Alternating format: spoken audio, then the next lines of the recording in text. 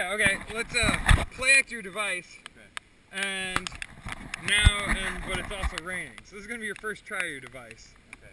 What's gonna happen? So basically, ideally, if it wasn't raining, it would be like this. In the sense, we take a survey from one side of the log to the other. So it's hooked up to a sound device that correlates with the read that this gas sensor does. So it'd be like.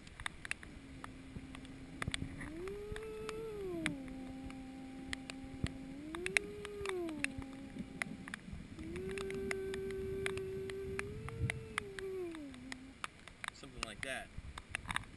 But in the rain, it might be more like this.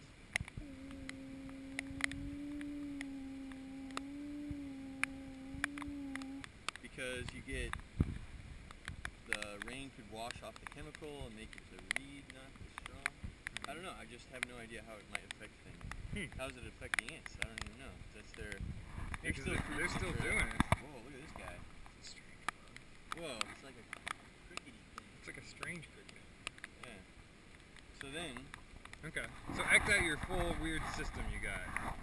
So that's with including this thing. Yeah. Yeah. Okay. So basically, you'd have this thing being sensing the ants. So you'd be like.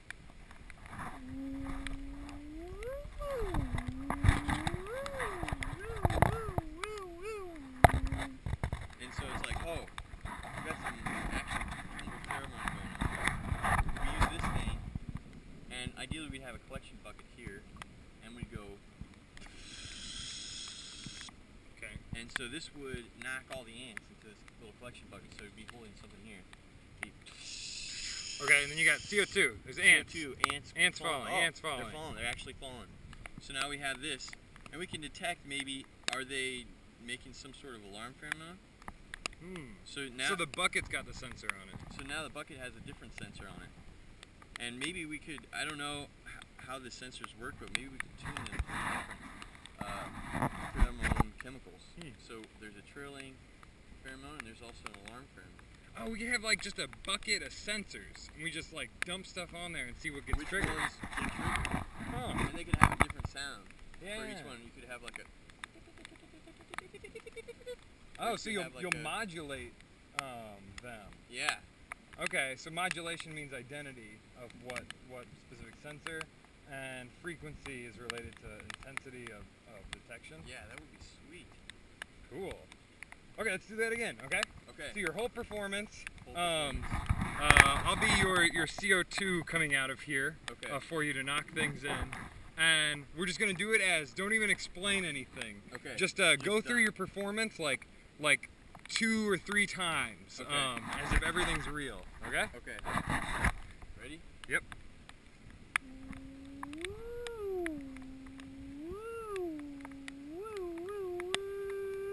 Okay.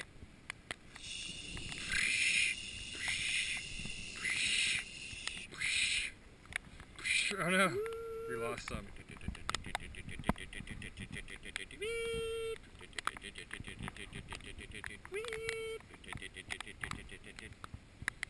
Alright, so we do it again? Do it again. Okay. Reset your bucket. Your bucket's it's still got old ants in it. My bucket's got all kinds of ants. We'll have to figure out a way to Sorry, modify our bucket, or to cleanse the bucket between trials. Yeah, true. Bucket cleanser. Okay. Now, oh, sorry. Should we, this thing, is it going to be part of the whole assemblage of some sort of, rotating around Oh yeah, thing? part of the bucket? Of Or- the bucket arm? I don't know. Well, your bucket arm's below, right? Right. But is the CO2 thing hooked directly up to this? Oh, I didn't think about So that. like, it's all one device, and whenever it triggers something, then it just starts squirting, right? Oh, I see. Yeah, yeah. Let's try that. Okay, because we'll need something to move both of these. Yeah, okay. So, oh yeah, that's kind of a cool idea. So when this senses, it triggers the CO2. Exactly, yeah. Okay. Yeah, we need something to attach it here, because our bucket arm is going to be on here. I'll just hold it like this. Sure, that's good. Okay. Okay, lights, camera, action.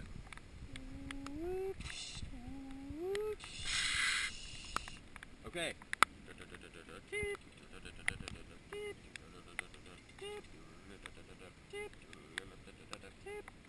Alright.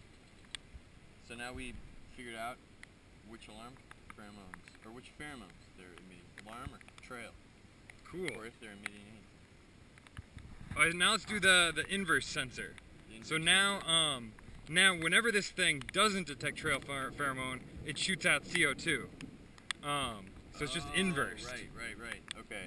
And we can see what it does to the ants trails. Okay.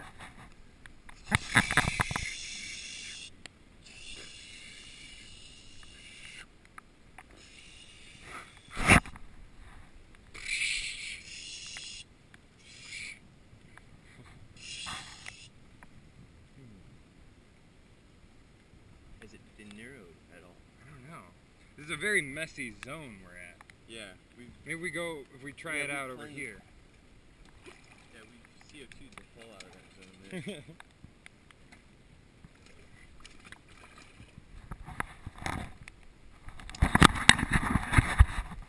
Okay, you want to try it again? Yeah.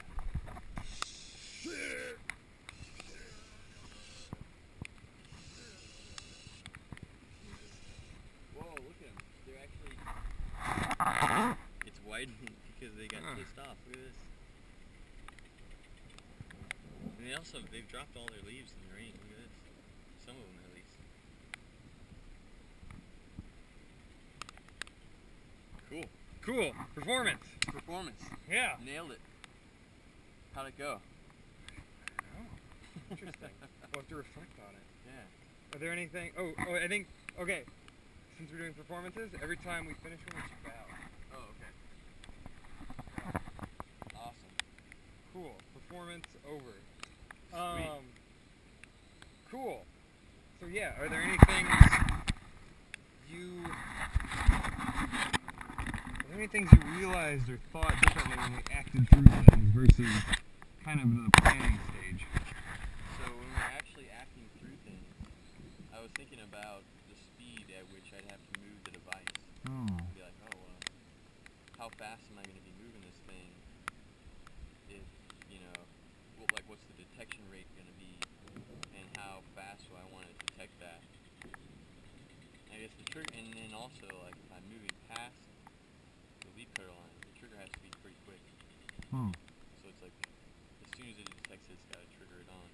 And to trigger this, Depending on how speedy it is. we didn't, because it doesn't have CO2 in it, because we were just pretending, we didn't even go through how it actually needs a mechanism to twist Right. it too. Yeah, So exactly. that'll be a whole nother thing with this.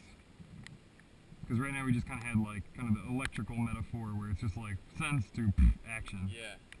Yeah, we skipped a few steps in it. But yeah, are there other steps you think that we unskipped because of this? I mean, you were talking about the speed. Oh yeah. You know how like we just said we just skipped like this kind of step. Oh But are yeah. there other things that made themselves more apparent other than the speed, or like the speed? Well, let's see. Definitely thinking about how messy the line becomes. Hmm. So we need.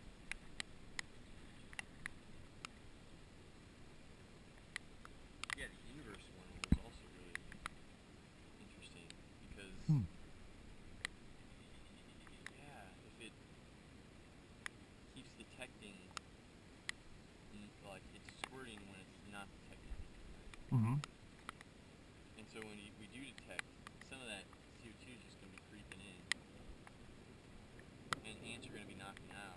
And so it's going to be less pheromone. And eventually the whole thing's just going to be CO2. Yeah, it would be interesting to do just a longer performance.